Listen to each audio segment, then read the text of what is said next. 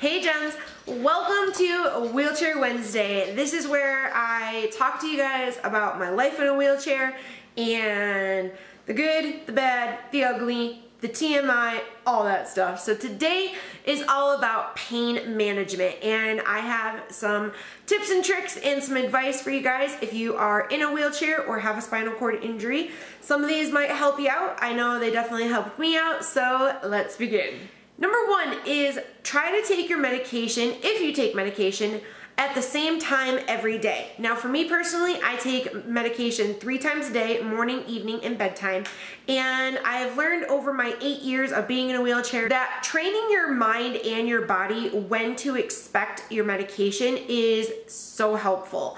It's something that I didn't know in the very beginning, and then once I started doing it, it helped out so much because it basically trained my mind and my body when to expect medication and when to take them. And also it really does help, especially in the evening when I take them at a certain time that I know that they're going to last me, because that's when I take my actual pain medication, is in the morning and the evening. So when I take that evening dose, I need to make sure that it's at a time where I know it's going to last me until the next morning when I take my next dose. Number 2 is when you are in pain, try to distract yourself instead of just taking more pain medication. Now personally, I am on a very strict medication schedule. I get just enough medication to last me through until the next month. So if I'm in a lot of pain one day and I take an extra pain med, it's gonna shorten me at the end of the month. So I do not do that.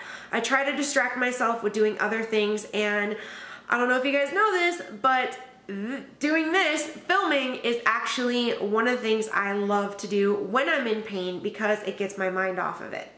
So find something that can distract your mind, whether it's coloring, watching a movie, listening to music, reading a book, talking to your friends. Find something to distract your mind, to just get your mind off of the pain, because if you just solely focus on that, it's gonna make it worse, and it's not a good situation. Trust me, I've been in there many, many times, and you don't wanna do that to yourself. Number 3 is a big one, is know your limits. Now, personally, I have a spinal cord injury that allows me to still move around throughout the day in my chair and be able to bend, be able to use certain muscles. So when I have a good pain day, I like to do extra things, whether it's housework, getting out of the house, you know, giving the dogs a bath, something that I know that on a bad pain day I wouldn't be able to do.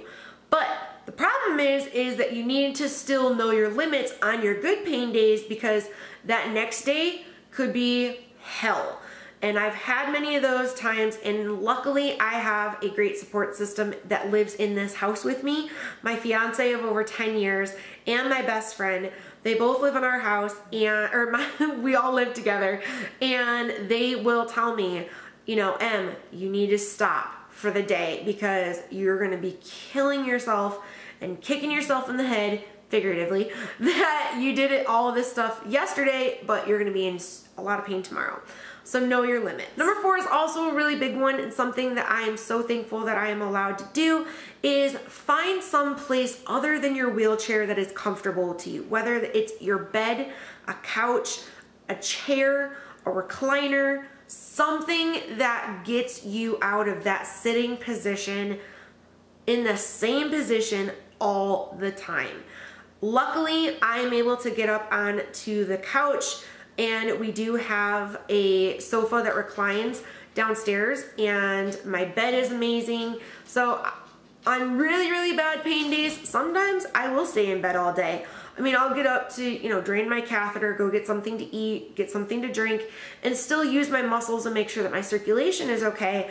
But I will go back to bed and spend all day there because the pain is just too much. Number 5 is it's okay to have a bad day. We're all human. Just because you're in a wheelchair or you have a spinal cord injury, you don't need to be rainbows and sunshine all the time. You're allowed to have a bad day, and you will have a bad day. A friend of mine that actually recently acquired a spinal cord injury, I talked a lot to him and his family when it happened and while he was still in the hospital. And I told his parents, he's gonna have bad days. And I told him, you're gonna have bad days. You're gonna have days where you are so pissed off at the world that you're not able to do something that you didn't even think about before your injury. It's gonna piss you off. And it's okay, because we're all human. The thing on those days that you need to focus on are how far you've come. Even if it's a very minor thing, focus on the positive and don't let that negativity get to you completely. It's okay to have a bad day, but definitely make sure that you're surrounding yourself with good people or just good vibes on those days. Number 6 is definitely have a very open and honest conversation with your doctor about your pain. I've had to do this many times throughout my life with an injury, and basically if I've been on a medication for a certain amount of time, say 6 months to a year, and I don't feel it's doing what the doctor told me it was gonna do, I will talk to him about it and tell him, listen, this isn't working, can we try something else? Your doctors are there for you, and they're the people that are there to help make your life as comfortable as possible. If you have a fantastic doctor like I do, I'm very, very grateful for mine, and he works so hard to make sure that I have the best quality of life that I can and allows me to live the life that I want, because he has my back when it comes to medication and pain and what to do when it gets too bad. Now, number 7 is not something that everybody's gonna have, but I definitely recommend it if you are able to do it, is if you have a bathtub or a shower that you can get into, use it. Cleanliness is definitely, obviously, very, very important, especially when you have a spinal cord injury or any type of, you know, disease or illness that affects your immune system. I personally have something like that because my immune system is shot. Because I had a MRSA infection in my spinal cord, it definitely weakened my immune system a great amount. Now, I was very fortunate to be able to have a walk-in tub built into our house when we built it, but I know not everybody is going to be able to afford one or have access to one. What I would say for that is definitely check out your local recreational centers. If they have hot tubs that you can get in and out of, if they have a pool, definitely make sure you check with your doctor about the hot tub and the pool first, because if you have a catheter or anything like that, you want to make sure that you're being sanitary and you're being careful with your equipment. But I would definitely suggest that water is so amazing for a spinal cord injury. I am so lucky that I get to have a bathtub and a shower that I can easily get in and out of, because on days where you just feel like shit, a shower or a bath cures everything, in my opinion. Number 8 is something that I am so grateful that I have and I wouldn't trade for the world, is if you are able to, get yourself a pet. I have 2 dogs, and they are not service dogs, but they are my therapy dogs for my mental health and my emotional health and also my physical health. I feel like if you have a pet, they understand more than you will ever give them credit for, because they can sense things that you can't. Both of my dogs are absolutely incredible. We have a Sheltie Jack Russell Terrier who is named Watson and an American Eskimo named Tabby. Unfortunately right now Tabby is going through a really rough time. If you guys saw my Q&A video that I posted a little while ago, you'll understand what's going on. Basically, we just found out Tabby has cancer, so we are in the middle of trying to figure out treatments and surgeries and all that stuff. But I would not trade either of my dogs for anything in the world. They have helped me so, so much, more than I could ever repay them. And it's amazing what they will do for your life. I mean, just every aspect of your life. If you're a cat person, go ahead, get a cat. If you can't have a cat or a dog, like if you live in an apartment, get yourself a hamster, a bird, a goldfish, something. Something that also works as a positive distraction for your pain, which is exactly what my dogs do. And they're both laying on the couch right over there sleeping away. Number 9 is something I have done since the day I went into the hospital 8 years ago, is music, movies, friends, talking on the phone, everything like that helps so much. Also, having Kyle nearby me, something about his presence definitely helps with my pain. When he hugs me, I physically feel better. And music, movies, books, anything, again, is positive distractions in your life.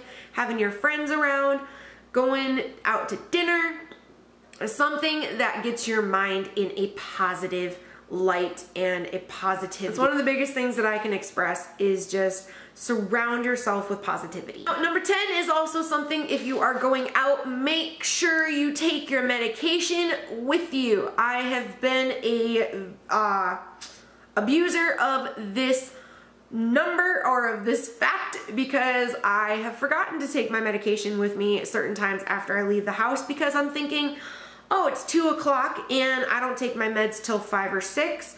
I'll be home in plenty of time. Then something happens and now it's 7, 8 o'clock. I'm still not home and I am in excruciating pain because I forgot to bring my medication with me. So anytime you leave the house, make sure you have your medication with you just to be on the safe side. You may not need it, but if you do, you're gonna be very, very happy that you have it because being in pain fucking sucks. Let's admit it. Nobody wants to be in pain. And when you have a spinal cord injury, if you have an incomplete injury and you can feel the pain like I can, it sucks. So you definitely want to make sure that you don't leave your house without your meds. Number 11 is another one for your doctor. If you are taking a medication and the side effects are too bad, or if the medication has not been working for 3 to 6 months, talk to your doctor. Get it out of your system. If it's not working for you, there is no reason why you should continue taking it.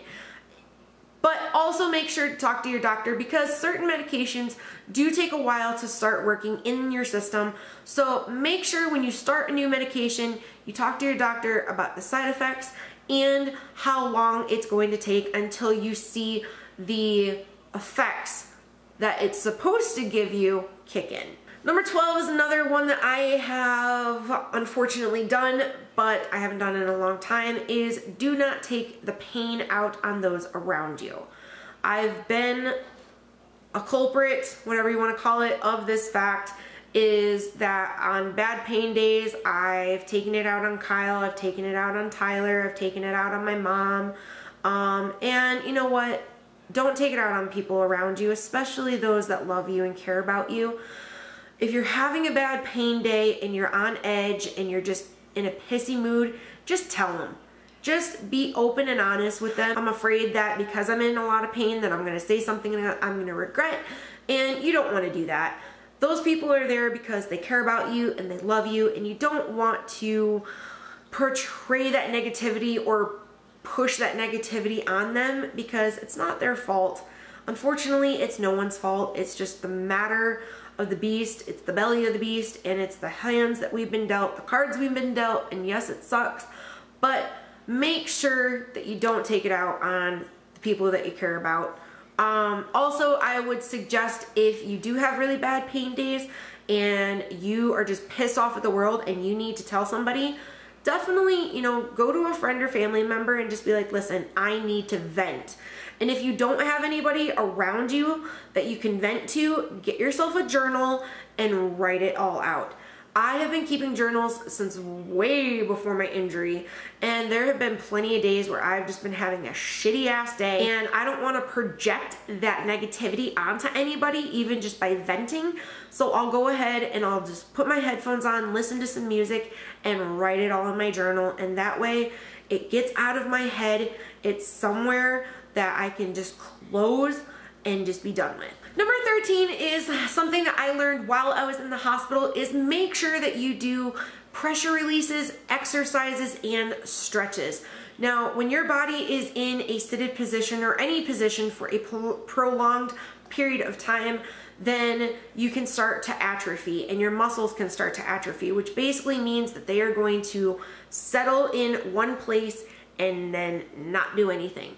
So it's very, very important to do very simple stretches and very small exercises if you can. If you need somebody's help, definitely ask them. Don't do it by yourself if you're worried that you could possibly fall out of your chair or injure yourself. But there are a couple of exercises that I like to do and stretches that I like to do that definitely help me feel a little bit more comfortable and also help my body stay as flexible as it can and to get my muscles working as much as I can from a wheelchair. So if you guys want to see a video of certain stretches or exercises or little things that I do to help my body while I'm still sitting in my chair, let me know. Give this video a thumbs up or let me know in the comments and I'll definitely do that for you guys. Number 14 is spasms are normal but suck. Spasms are definitely going to be a part of your life if you have a spinal cord injury. It is basically when your muscles kind of start contracting and shake, and they are normal. Definitely talk to your doctor and your physical and occupational therapists about this. Also, while you're in the hospital, when you suffered your spinal cord injury, they will talk to you about that and show you different ways to get rid of them. I have spasms and I take an anti-spasm medication every single day, a few times a day to keep my spasms at bay. Mostly they are in my legs and my stomach, and I also have full body spasms. Most of the time they are when I'm laying down and basically my entire body goes rigid and it's very difficult to breathe. And they only last for a few seconds, but it's basically your spinal cord and your brain are telling your muscles that, you know, wake up, basically. And it can be really scary at first, but once you kind of get used to them and you kind of get the feeling and you know the signs of like when you're going to get a spasm, you can kind of gauge how to react to it a little bit better. Also, if you guys want a video all about spasms and different types of spasms and what to do, again, give this video a thumbs up. I'm always looking for Wheelchair Wednesday ideas. The last one for the pain management video is find yourself a good wheelchair. Now, when I first acquired my spinal cord injury, I basically had a little wheelchair that I was given at the hospital, and it had basically zero support. The type of wheelchair it was is called a sling chair. So basically it is like your butt is in a sling and your back is kind of in a sling. It was very cheaply made. It was very basic, and I have definitely upgraded in the years that I've had a spinal cord injury to a better fitting chair, number one, and a more comfortable chair. Now, I have two wheelchairs. I have a manual wheelchair and a power wheelchair. The power wheelchair is what I use when I'm in the house, and the manual wheelchair right now is what I use when I go out into the community. Both chairs are actually extremely similar. I have the same back, which was basically molded or fitted to my back for the arch. And the pad that I use is a gel pad, and I have the same gel pad on this chair as I do my manual chair. So definitely talk to Wheelchair Seating or whatever service that you use for your wheelchair services. Definitely make sure that you talk to them, you tell them your needs, your wants, make sure that you're fitted correctly, and also just make sure that you keep the maintenance on your chairs up to date. That's another big one right there, is just make sure that your chairs are always in good working order, because that's what we use to get around. And if we don't have our chairs, it's like somebody cutting off an able-bodied person's legs and telling them, okay, well, still, you gotta get around. So there you go. So guys, that is the end of this video. I really hope you enjoyed it, and if you have any suggestions for Wheelchair Wednesday videos, please leave them in the comments. Also, if you have any questions about my life in a wheelchair or advice or anything that I can maybe help you out with, again, you can leave it in the comments, you can tweet me, you can write me a private message on the MSJokes Facebook page. Any way you need to get a hold of me, all the links are down below in the description box for my social media sites. No